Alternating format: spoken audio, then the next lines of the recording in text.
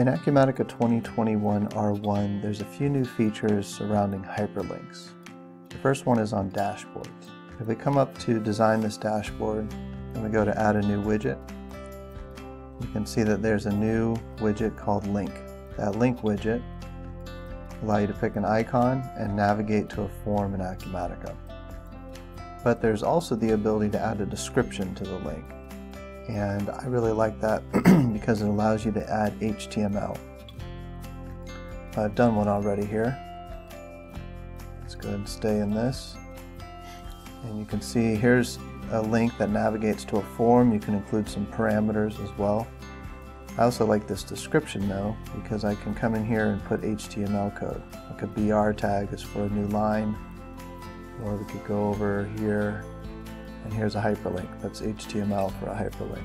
So you can get pretty creative with the description field or just use the regular form link field. When you're done, you've got a widget that links to a new form with this link right here, or I've got hyperlinks in the HTML down here. This will take me to augforums.com, and this link will take me to ESPN. So great features around hyperlinks on dashboards. You can also do more with hyperlinks now in generic inquiries.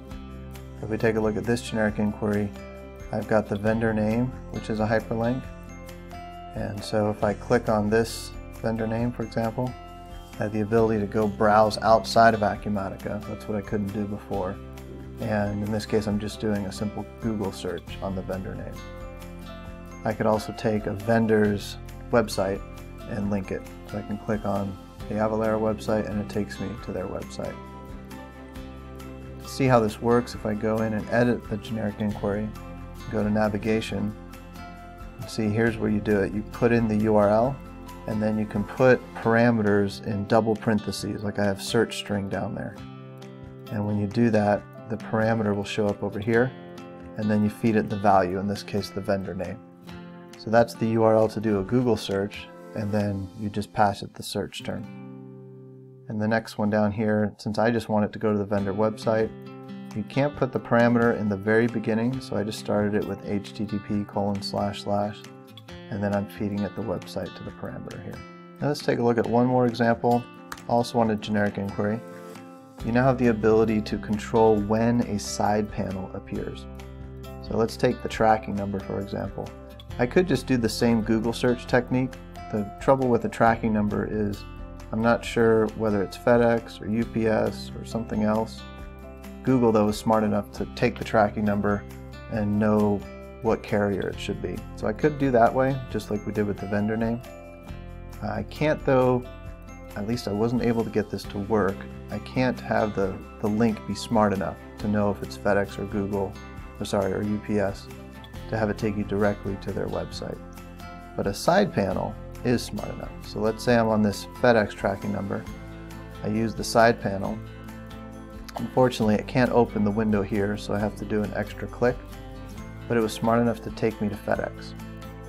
If I come back here and I go to UPS, I'm going to the same, or what appears to be the same side panel. But now when I open it, it takes me to ups.com.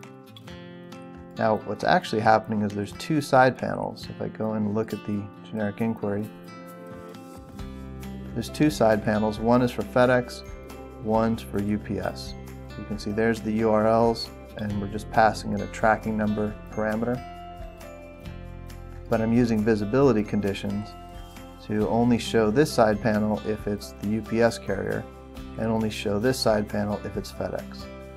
So back on the generic inquiry, it appears that there's only one side panel, but it's actually two different side panels, but only one is getting displayed based on those new visibility conditions. So new stuff that you can do with outside hyperlinks in Acumatica 2021 R1.